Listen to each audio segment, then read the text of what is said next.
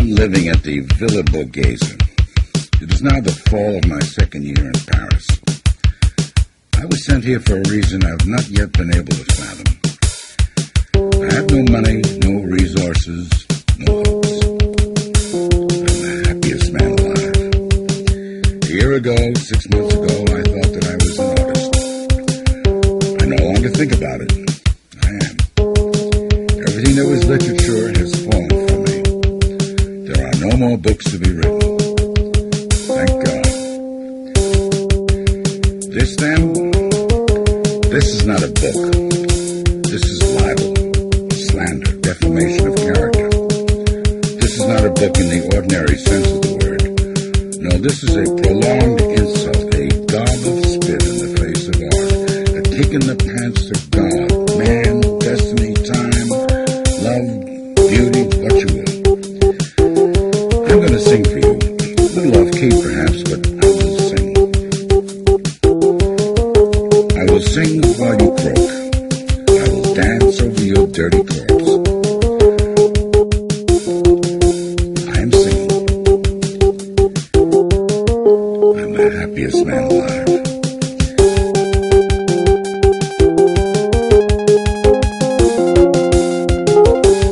I am singing.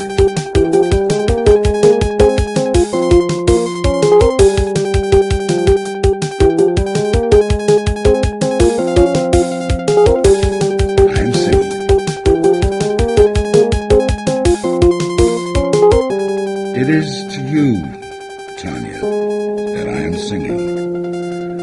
I wish that I could sing better, more melodiously, but then perhaps you would never have consented to listen to me.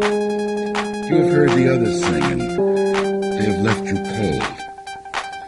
They sang too beautifully, and not beautifully enough.